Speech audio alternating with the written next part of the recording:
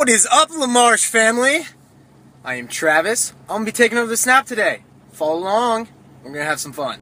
I'm stoked to be on Matt's chat today. Matt has been, dude, Matt's one of my favorite people, man. I freaking love this guy.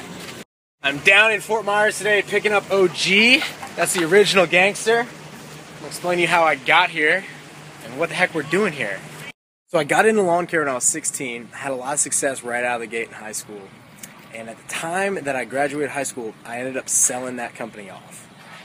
I put this idea in my head that maybe I should build and sell lawn businesses as opposed to running them, because I had an easier time getting them to a certain level than actually maintaining them. So I found this sweet little niche, just building and selling lawn businesses. And I did relatively well. I'd build up a business and then I would sell it for 3 to 6 months of its revenue. I use the proceeds from those sales to get into machines. I started out small, but I saw machines as a way to do more landscaping easier, a little bit more net profit.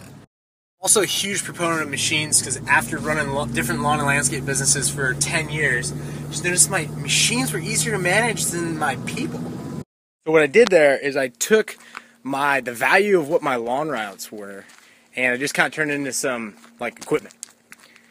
So what I did is I just consolidated my stuff. I took all my weed whackers, my mowers and all that stuff, and I packaged it off and I sold it, and I just converted it all into something that was a little bit simpler to manage. But I did not just sell off businesses and just go right into equipment. I started out with renting equipment, just getting on job sites, bidding bigger projects than I had bid in the past.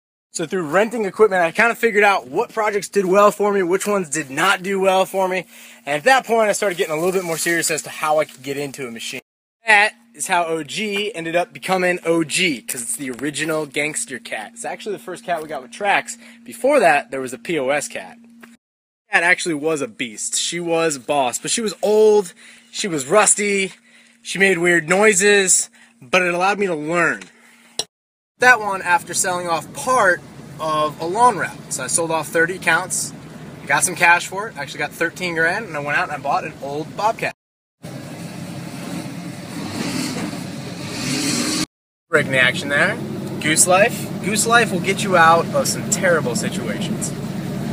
So I ran POS Cat for about 1.5 years. Learned a lot of stuff, had a lot of success, had a lot of failures, and then sold it for $13,000. I ended up getting into OG. I financed OG. It was the first thing that I had financed at that point in my business. A lot of people don't know just how easy it can be to get into new machines. And the reason I went and I financed is I wanted something reliable that I could scale with. OG became my full-time employee at $900 a month, as opposed to the salaries I used to pay. What I love about OG is that she's always ready to work. She's always at work, never talks back. Love her. For me, I got to a point after mowing for 10 years where I realized I didn't really want to expand to look like these guys. I pretty much just want to look like me. So the OG lesson is you can get going for a whole lot less than you think it takes to get going.